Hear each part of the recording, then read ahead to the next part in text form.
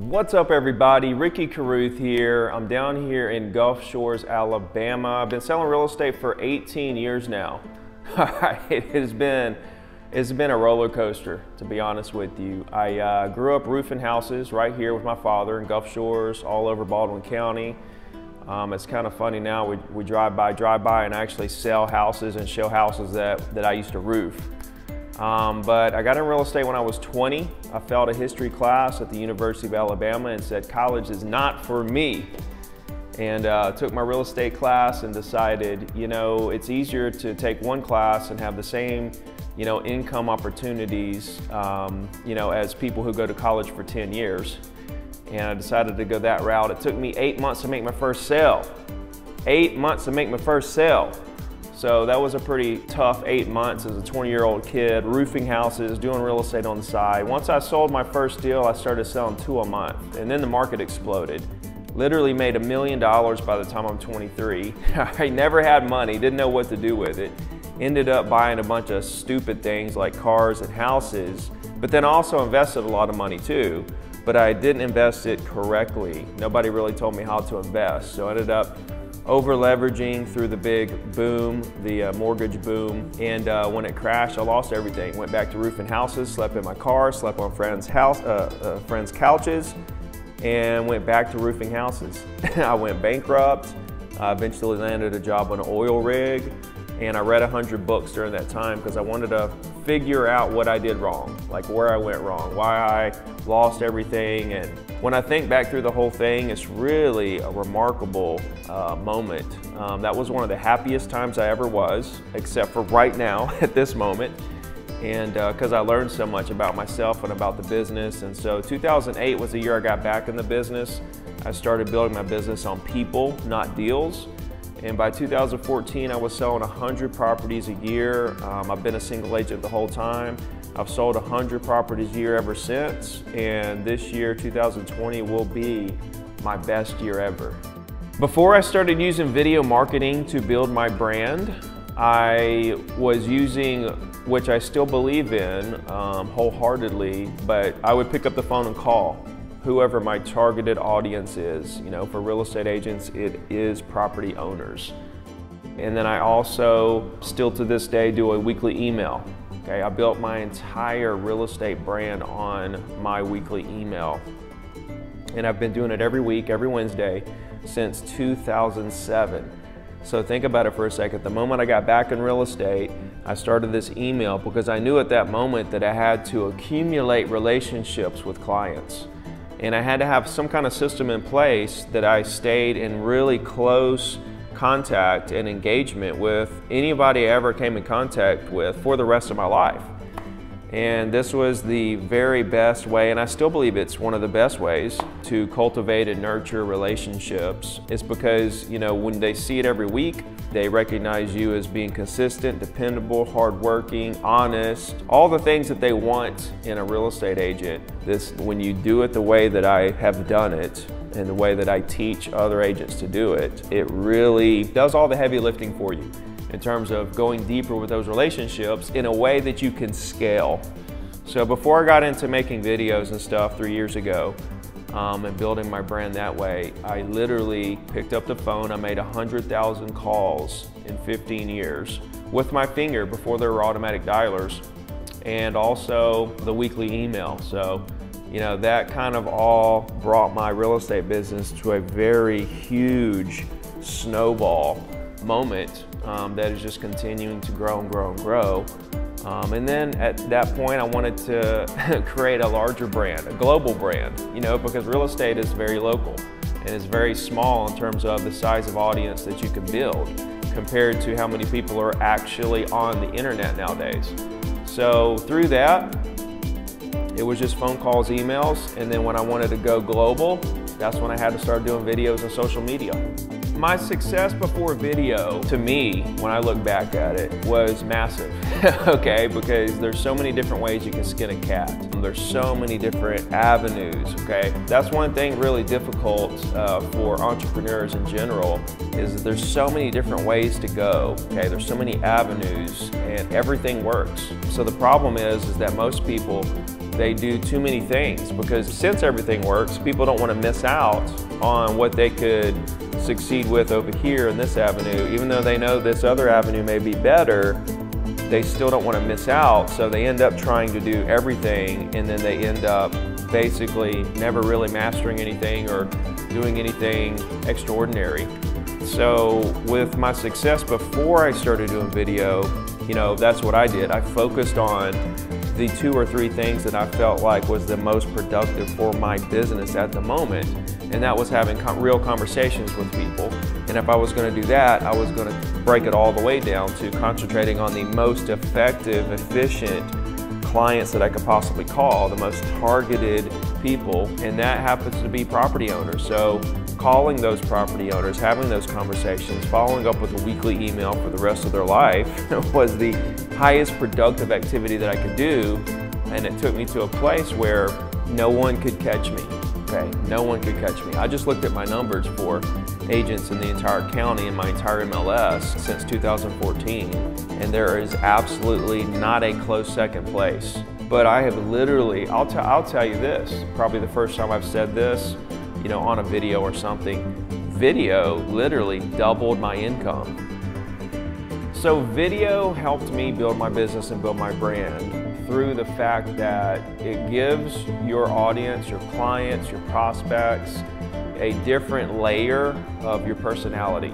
So when people see your written word, when they hear your voice through podcast or something like that, when they see your pictures, when they see that you post consistently, they see that you're working, those are different layers of your personality that they may have to assume some of the other layers, whereas video gives them pretty much the rest of the puzzle. It kind of gives them the full picture of who you are as a person, to a certain extent, of course, but it adds an extra layer, and I believe that extra layer could potentially, it's debatably probably the most important part of the puzzle, on top of maybe the most important would maybe be meeting in person and actually having a in-person interaction. But the video gets them as close to you as possible without meeting you, to kind of get to know who you are, what you think about things, what your speed of voice, body language, so on and so forth.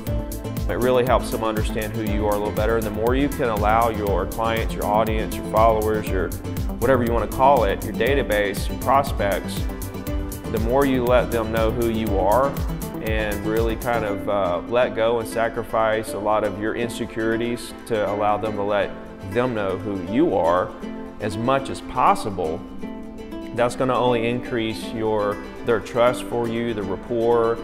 Because in today's digital world, it's almost like a virtual reality, right? And so the video kind of helps you get as close as reality as possible.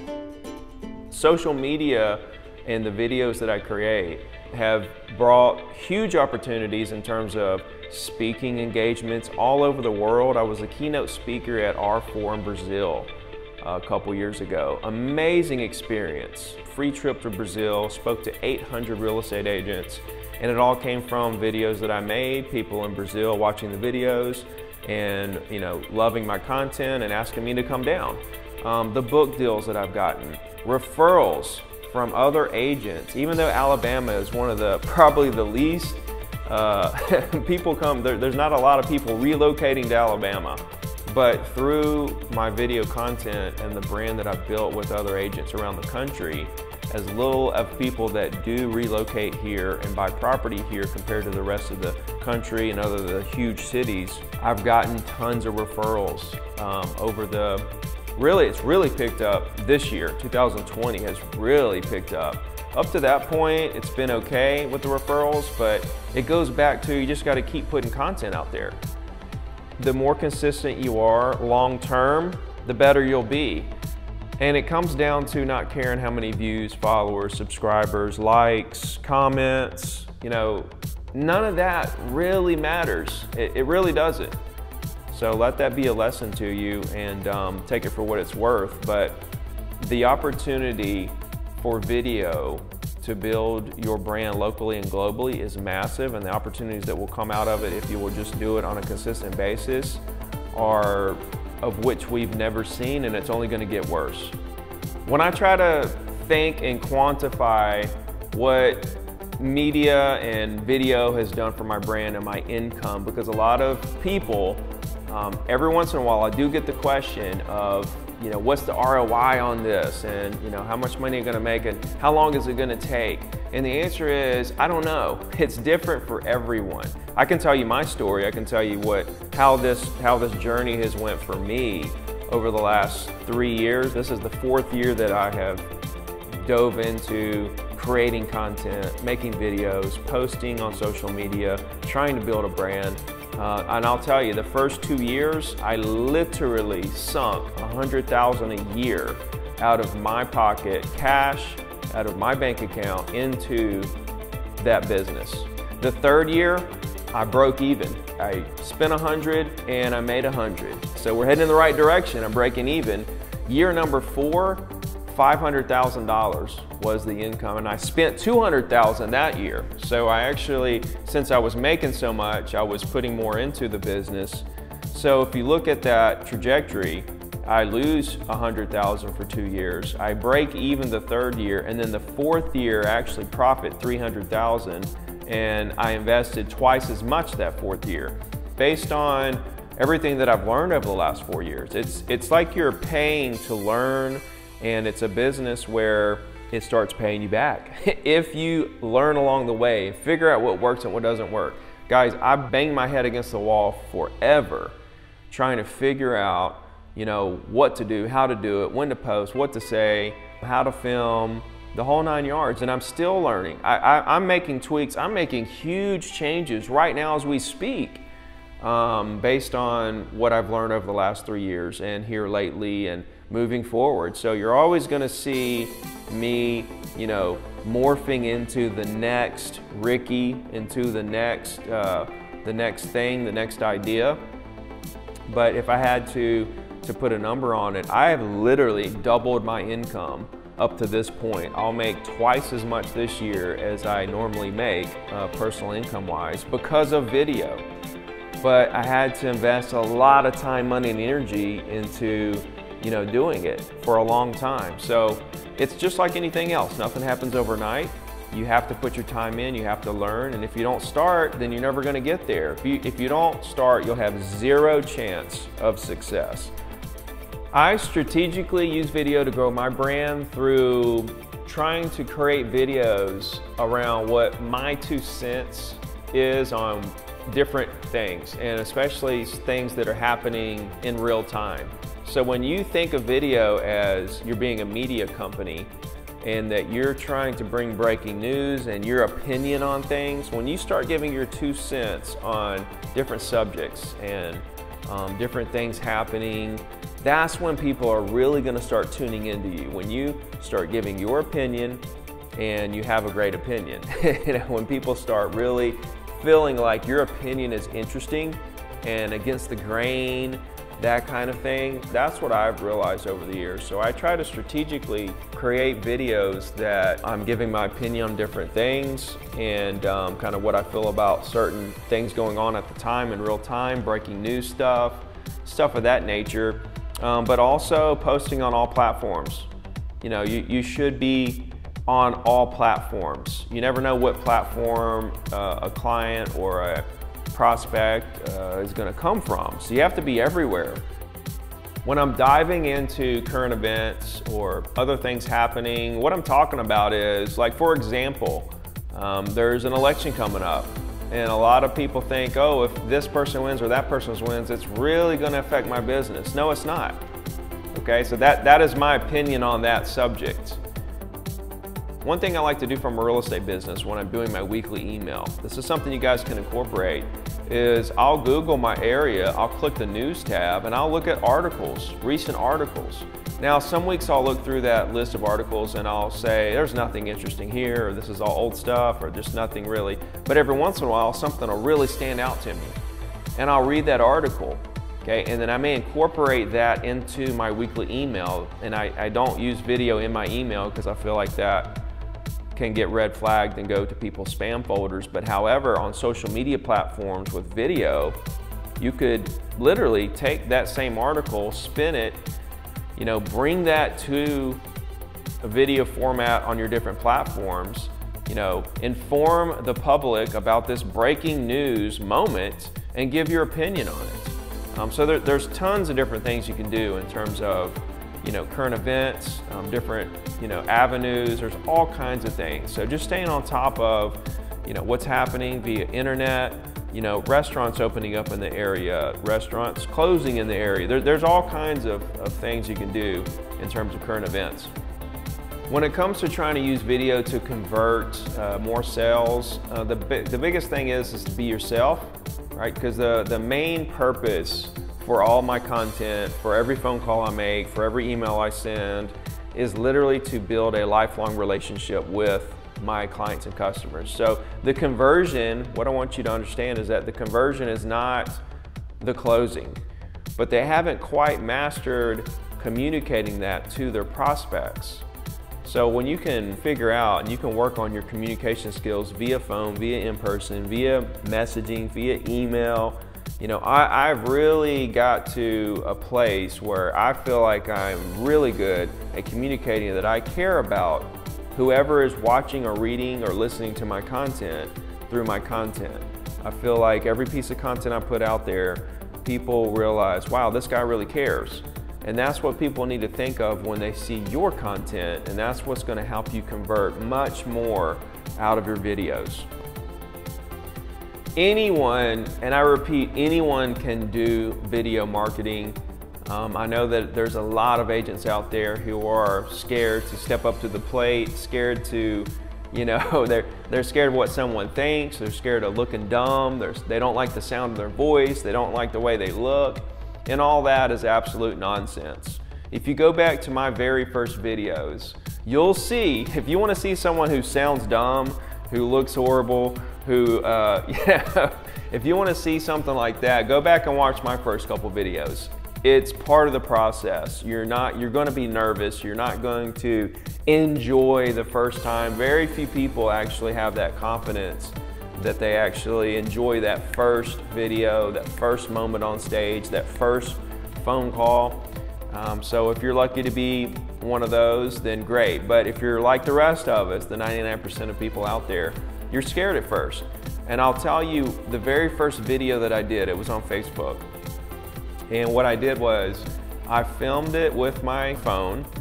I was doing a walkthrough on a property, on a new construction, and I said a little something in the beginning, held my phone up in front of the house, said a little something, and then I walked through the house with the clients and talked about it a little bit at the end or something, and then it was recorded on my phone, so it wasn't anywhere yet, it was just on my phone. And I said, I'm gonna post this, and I went to Facebook, I uploaded it, and I wrote a little text there, and it was something was holding my finger back, don't want to hit post, don't want to hit post. It's kind of like when you're making calls. It's like your finger just won't quite push that last button to make that phone ring. But it's like ripping a Band-Aid off. You just hit post, you let it go, and you forget about it. You go do another one the next day, hit post, forget about it, do another one, and as time goes by, you're going to get better and better and better. And you're going to see that the feedback that you get and the comments that you get are all positive comments. I mean, if you're on Facebook, those are all friends and family. So you're going to get nothing but, support and praise and positive energy. And that's going to make you want to continue to do the videos because you're going to see that it's working, that people are recognizing who you are in the community through doing these videos. So yeah, anyone can do video and everyone should do video. Authenticity is your brand.